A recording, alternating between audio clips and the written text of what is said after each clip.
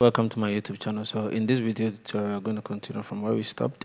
And so someone mentioned in the comment that there's an error in my PHP code, and I think that's right. You know, because we have this right. This code here doesn't make doesn't produce the results that we want. For example, if we for now we have only one item in our localhost. Let me go to the localhost, right? PHP MyAdmin here, and also let me copy this IP address, right? Copy this one here, and then open from here. So when I open this one, what you see that we are getting one item here, because obviously we only have one item in our database. So I'm opening that. I don't know why it's taking too much time to open. Why?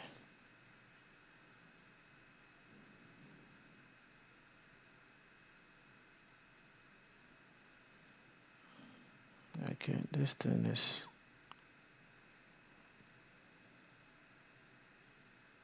okay. So when I open the foods, right, you'll see that I'm having two items here. Because last time I added one item to it, but then we still get only one item, which is the last item in the database. Hot coffee returned to us.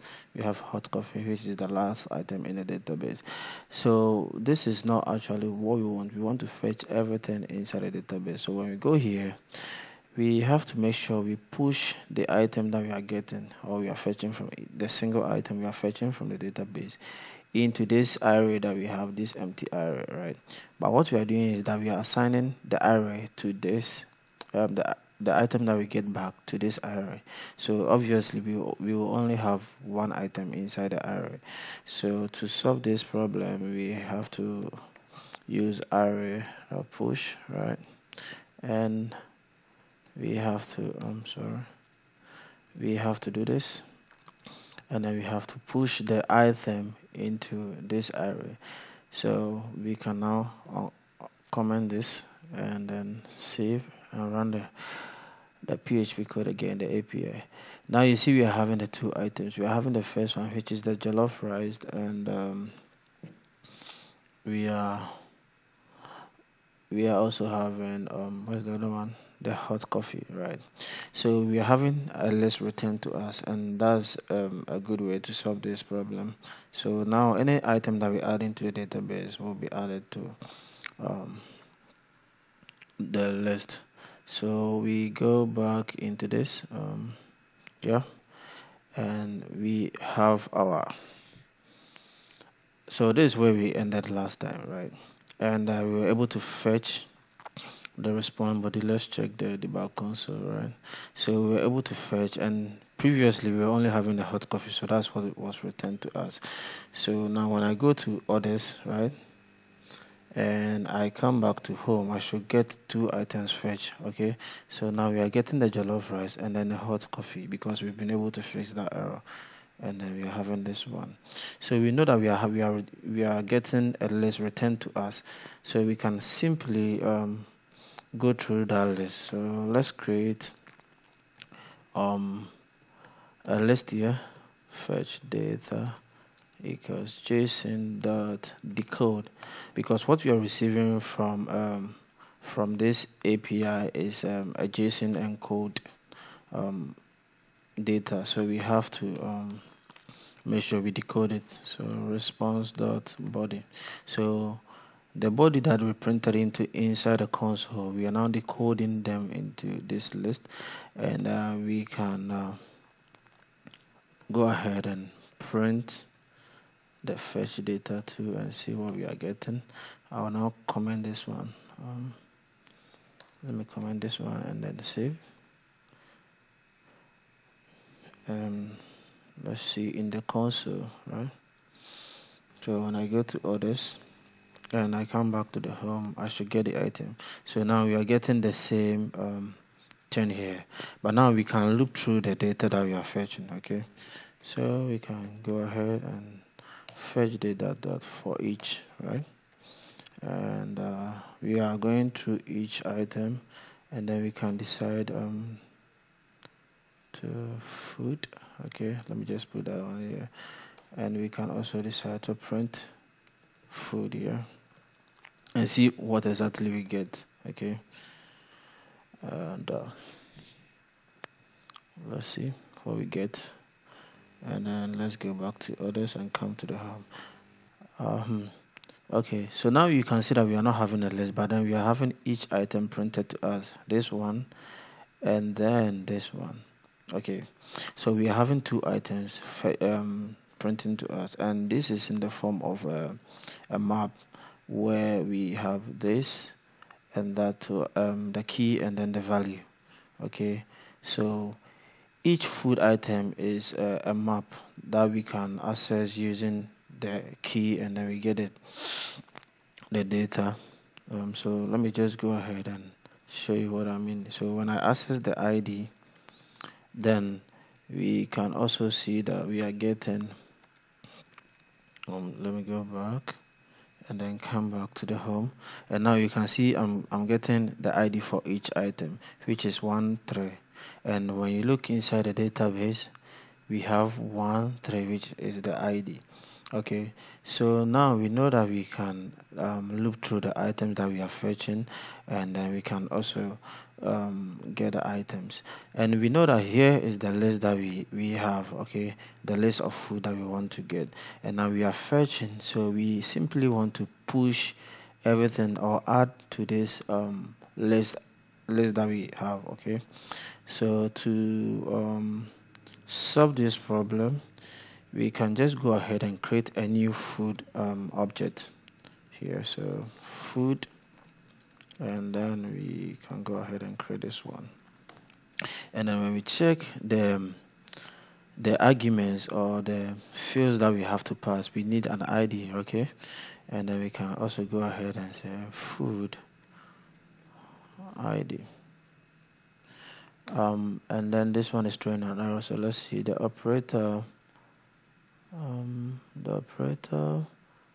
The local variable food can't be referenced because it is declared. Okay, so we can't reference this food. Okay, because I'm using the same name for this one, so let me change this one to data. Okay, and then we can change this one to data, and now we are getting the correct thing. Okay, and now we can go ahead and say category data category. We can also discount data discount, and then we can also go image path data,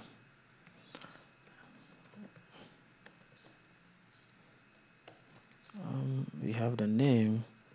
I can also, so we are just simply creating food object depending on the item that we receive, okay. And then we have the name, and we also have the loss, okay, price, and we have price. As for the rating, we are going to wait. There's one field that we need to fill, which is the ratings, and that one we will leave it for later use, because when you check, we don't have any rating here, right? So we will leave that later and then fix that error. So when we get this, what I'll also do is to make sure I create a list of food here, okay. So first first food items, okay, and I'll make it an empty list. And then as we are creating this one, what we want to do is to add it to the first food items dot add add, and then we want to add this food, okay. So now we are doing all this in the for each, okay. So now outside of for each, we can simply call this food items food, and then pass this one to it, okay. Now this is what we have. So now we are fetching everything, and then we are passing it inside our food items. We can also just simply print whatever is inside these food items here to see what we are getting. Let's quickly do that in our method here. We can I'll change this to let me quickly change this to void instead of the, because I want to do something. Otherwise I'll have a dead code in mind. Okay, so inside here we can print foods to see what we have inside foods. Okay, and let's save, because now we don't have anything inside food, but then we have been able to fetch and then we are adding to foods. Okay, so let's open the debug console to see what we have. So I'll go to others and come back to home. Let's see what we have. And then we have an error. Okay, so where's the error? Okay, we have an empty. Okay, it said on a type string is not a subtype of double. So I think yeah, we are fetching this data is double, and what we are passing it to it is a string. So we can quickly cut this one and double dot parse to change a string into double. This is how you do it, and then we can save that one. And let's check again, and we go here and then come back again, and then we still have an error which string is not a subset of 33. This one too is not a subset of double. Okay, we have another error here. Okay, and we can also do this. So let's save that one, and we can check again. Okay, this time we are not having any error, but we are not seeing anything inside our print foods. I don't know if it's because I'm printing from that side, but let me just print from here and see. Okay, so let's go back and let's check. Well, okay, you can see that now it's fetching. I think it's from where I'm fetching from, because what happened is we don't have anything inside, right? And then we try to print this thing outside the for each loop. For some reason it doesn't work that way. It doesn't seem to fetch it. But now you can see that we have instance of food items, and I think this one makes sense. So in the next tutorial we are going to make sure that we access these foods and inside our home page here, and then we will use it in our list view to make sure that we are now fetching that one instead of using the hard-coded foods that we pass here. Okay, so that was what we do in our next tutorial. Okay, thank you guys for watching. Please share this video with your friends on your social media account. Thank you. See you.